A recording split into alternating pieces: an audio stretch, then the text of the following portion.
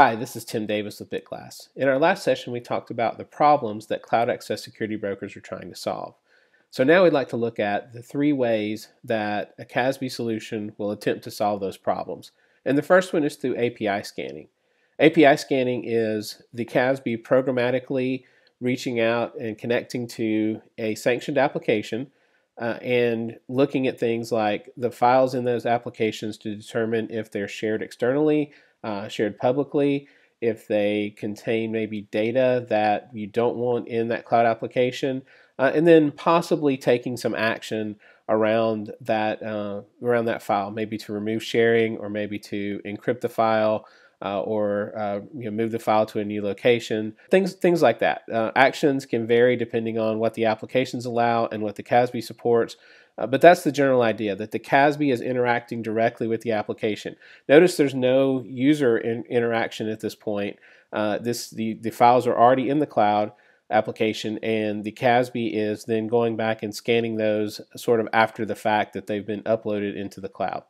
So APIs definitely have some advantages. They're direct CASB to app, so there's no user involvement. You don't have to worry about the endpoint, the client, the user changing any behaviors or anything like that. Another nice advantage to APIs is that they can scan data that's already in cloud apps. So if someone has already deployed Office 365 or Salesforce months or years ago, and now they're looking at a CASB solution, this gives them the opportunity to go back and analyze some of that data that's already in those cloud apps.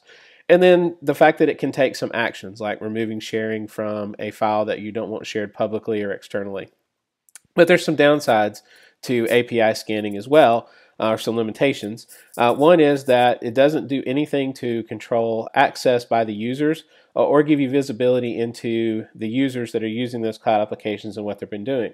Remember, one of the problems that we talked about last time was that loss of visibility and control as data moved out into cloud and users moved out of the campus. There's this loss of control from access perspective and visibility into what's happening to the data and happening from the user perspective.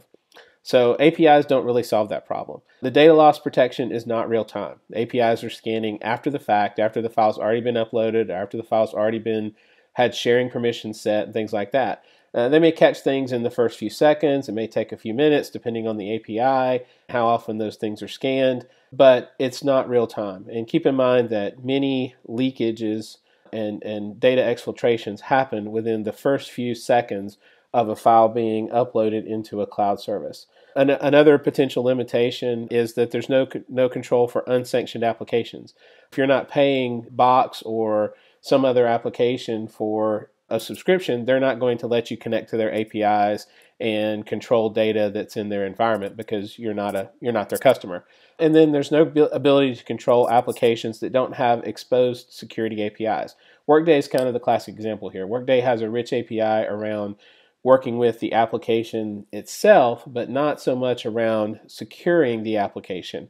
And then another thing just to keep in mind here is that many of these sanctioned applications limit the amount of APIs, or they charge you extra if you are making what they consider excessive API calls. So there can be additional costs to relying solely on APIs for security within the cloud.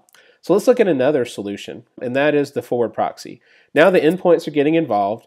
The endpoints are connecting directly to the CASB, who's in the path, and then the CASB is connecting to the cloud application. So we've moved into more of a real-time world, and it's a good thing because now we have several good things going on. We can control access to the applications, we can do data loss protection in real time, and then we can take actions like blocking the download of a file that shouldn't be downloaded to a device.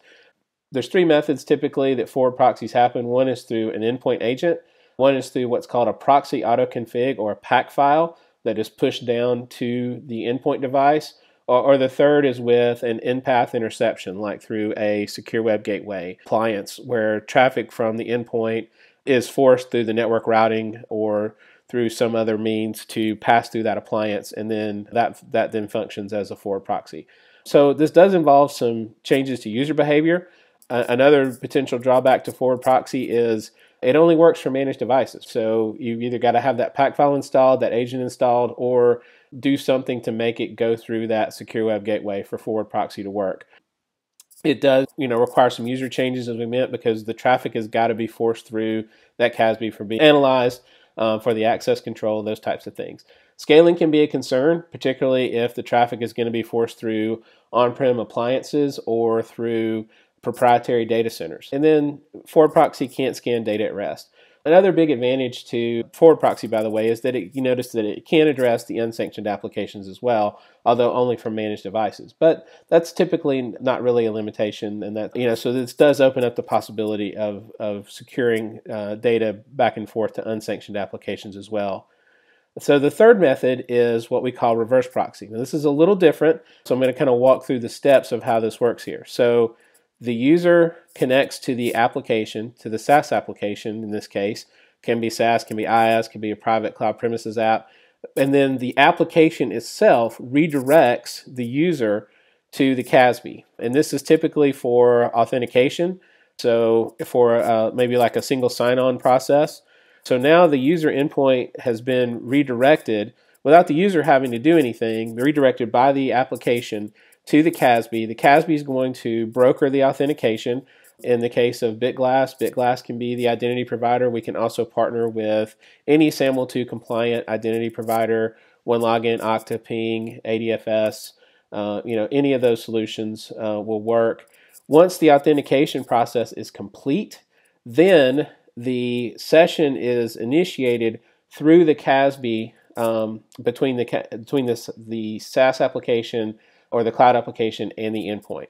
So the huge advantage here is that the user didn't have to do anything different. They signed in just like normal, but the CASB was able to get into the path and then do all those types of things around real-time controls. So reverse proxy advantages: it's easy to deploy because the configuration is all in the cloud application. It's not on the endpoint. It does support unmanaged devices, again, because the configuration's in the cloud. The cloud will redirect that user session, whether it comes from a managed device or an unmanaged device. And it can control access to the applications. So you get that rich access control and logging. You can do data loss protection in real time. And then you can take actions like block downloads in real time, modify files, remove information out of a download that's sensitive, those types of things. There are a couple of drawbacks to reverse proxy. One is that it only works for sanctioned or owned applications, right? There's no way to address an unsanctioned application within a reverse proxy scenario. And then it does require single sign-on. Some people would consider that not so much a drawback, but it does require some kind of authentication process like a single sign-on to get into the path seamlessly so that the CASB can do the security functions that we've talked about. So which of these methods is the best method? And I would argue the answer is you really need all of them because they all have specific use cases that they address, and there's different scenarios where each one of them might make sense. APIs make sense when you have a lot of data already out in cloud and for cloud-to-cloud control. Forward proxy really makes a lot of sense for controlling those unsanctioned applications.